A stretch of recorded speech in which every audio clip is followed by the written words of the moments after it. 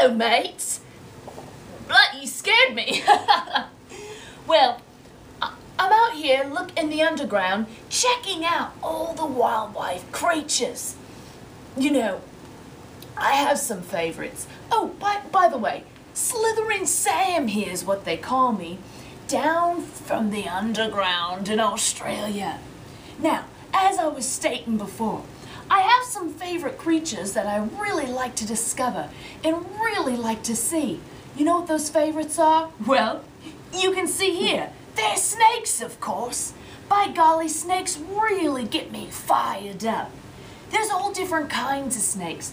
Oh, some that are poisonous, some that have rattlers, some that are camouflage, some that are vicious, some that are just your average run-of-the-mill garden snake. Another thing about snakes that really piques my curiosity is the different lengths of snakes. You know, there's all different sizes of snakes. For example, take this little critter right here. There's some small snakes. See how small that guy is? Just about this long. I'll put you back in your home there, little buddy. There's also medium-sized snakes.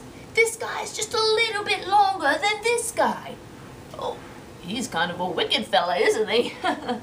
There's also, and I have to be very careful with this kind, there's also long snakes. And you can see this guy's curled up, but he also can stretch out to be really long, over a foot long. Whoa! Watch yourself there, partner. So, just like snakes, your writing can be different lengths too. You can have small writing, medium-sized writing, and long sentences in your writing. Your writing can be all different sentence lengths. Now, you may have to get down and dirty and really discover what kind of sentences you're going to add in your writing. Just like these snakes, you want to make sure your sentence lengths aren't just small, medium, and large or long just because you know that's what you have to do. You want to make sure, just like my good old pal Levon Length from New York City, you want to make sure your sentences have meaning and have things in the sentences that are worthwhile. Lads and lassies, let me let you in on a little secret. And you know, in your writing, you can do all different kinds of things. Take these snakes, for example. If I wanted to describe these snakes, I could make a short sentence just by describing that this snake is orange and yellow. Boom, there's a simple sentence. If I wanted to make it a little bit larger, right in the medium length, I could maybe use a little bit more adjectives, describing words, chaps, or comparison details to add on to my writing. For example, the snake I researched has prickly spines on it. It wasn't as small as this snake is orange and yellow. It was a little bit longer because I added some specific adjectives to my old buddy snake sentence.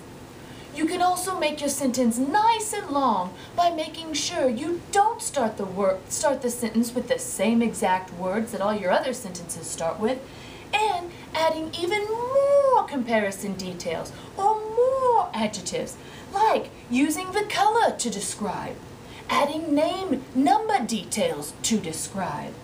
What else can you think of? Right on, chaps!